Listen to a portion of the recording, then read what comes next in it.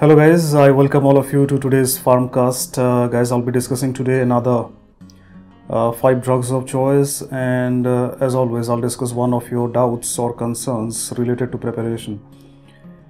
So when I posted my last Pharmcast, a lot of students they had asked me one common concern, that is how to use the pearls as well as the bookmarked questions effectively during revision.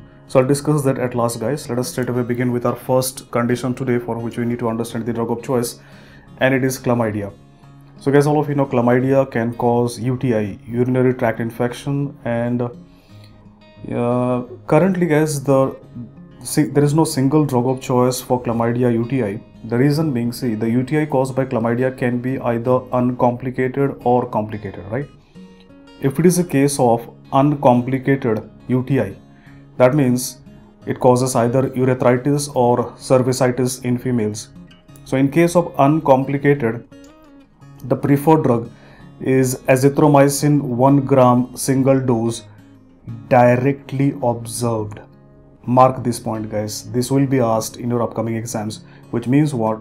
You need to give the drug in front of you or a health worker. So why we are doing this? That is to prevent incompliance. So some patients, they might not take the drug, and they will keep on spreading the infection. So we do not want to take a chance. So guys, if it is uncomplicated one, azithromycin 1 gram single dose. Obviously the alternative is doxycycline, right? But that needs to be given 7 days. So azithromycin is preferred here. But if you come to the second part, if it is a case of complicated UTI caused by chlamydia, for example proctitis or epididymitis, in that case, number one, the first thing you need to understand is we treat or we give drugs which is not only effective against chlamydia but also effective against gonorrhea, right? Because they can be frequently associated with each other, and gonorrhea quite frequently causes proctitis, epididymitis. So that is the reason why here we need to combine one drug that is active against chlamydia, and the preferred drug here is doxycycline.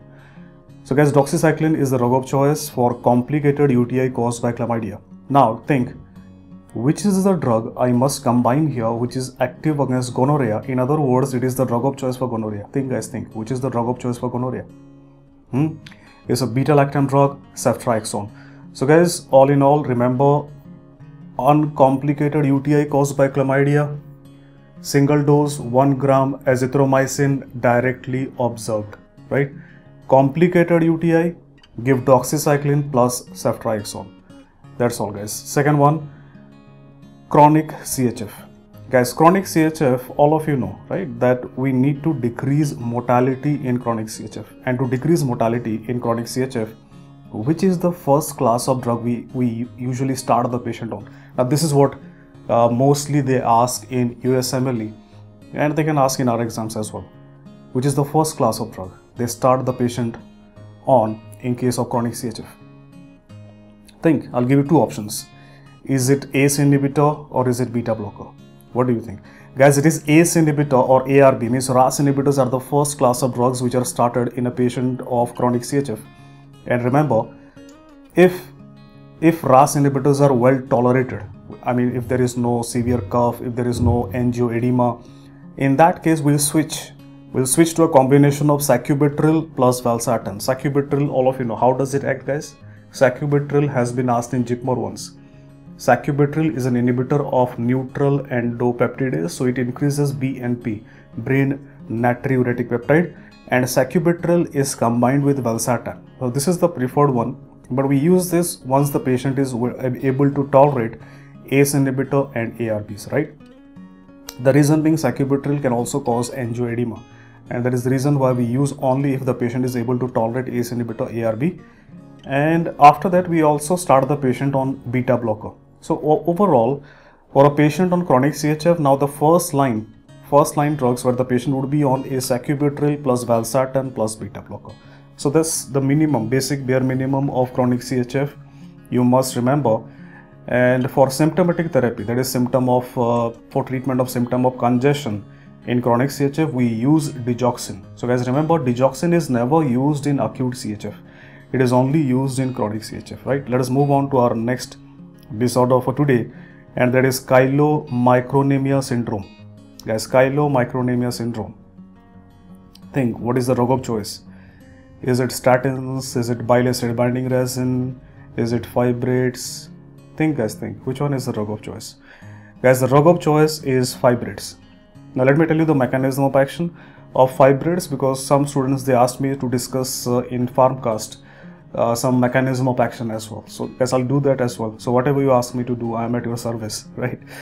So drug of choice are fibrates, and fibrates, their mechanism of action is stimulation of PPAR alpha, paroxysmal proliferator of activated receptor alpha. And stimulation of these receptors, what it does, it increases production of lipoprotein lipase, right, in the endothelium of capillaries. And because of which, what happens, an increase in lipoprotein lipase will decrease two things in your plasma. One is triglyceride, another one is chylomicrons. And that is why for both chylomicronemia syndrome as well as hypertriglyceridemia, the drug of choice are fibrates. Remember guys, fibrates.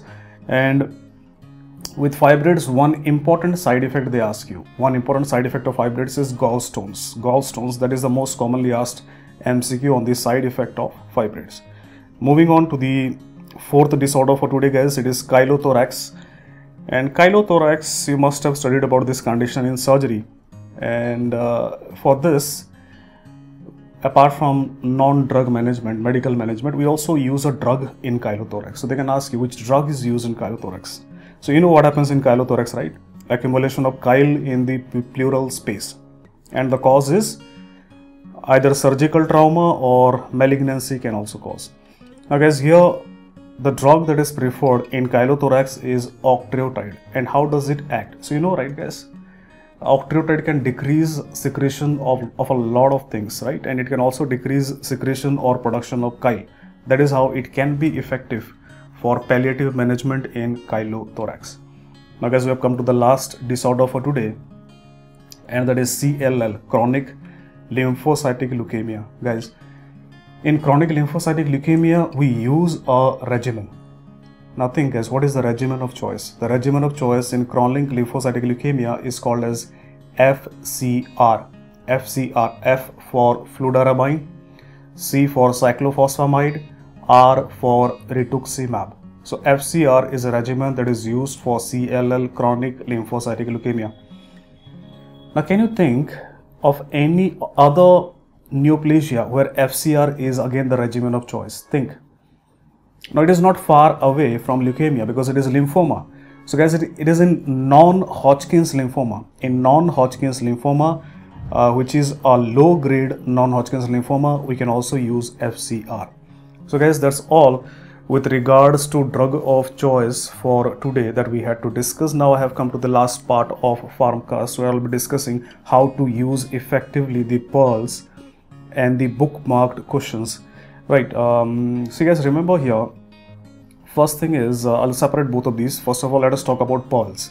Now, if you have looked at the pearls, if you have gone through the pearls, what are pearls? Pearls are nothing but they are the consolidated version of, you know, whatever matter we study, which are present in the digital form in the app.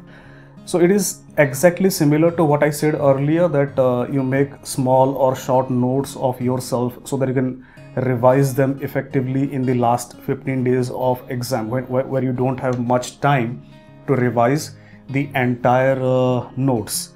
So if you don't have time to make those small notes which I said, then you can substitute them with the pearls, right? You can also effectively revise only pearls in those last 15 days with addition to some important part of your notes as well, if you want to do that.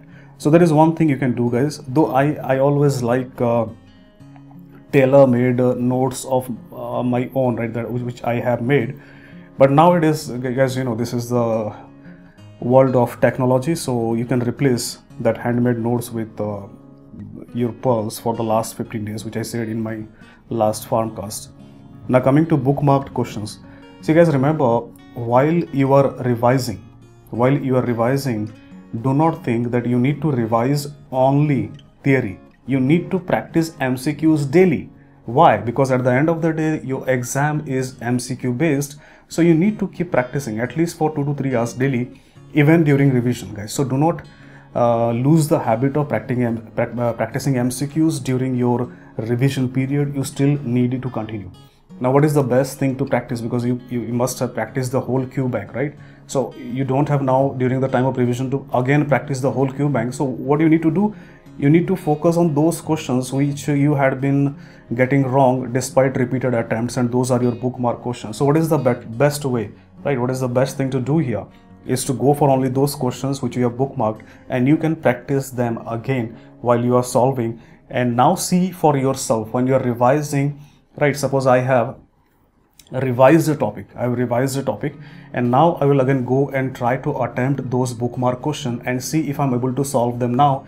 And there might be another perspective to which I can learn now, because you see what happens is when you're solving the MCQ through the first time, you might not remember a lot of things from your theory, because you have just gave it one shot, you have just studied it once, but you have not yet revised. But now once you're revising it, see what revision does is it puts things in place quite nicely, right, in revision. So your efficiency, it increases quite a lot after your first revision, and after second revision you become invincible basically.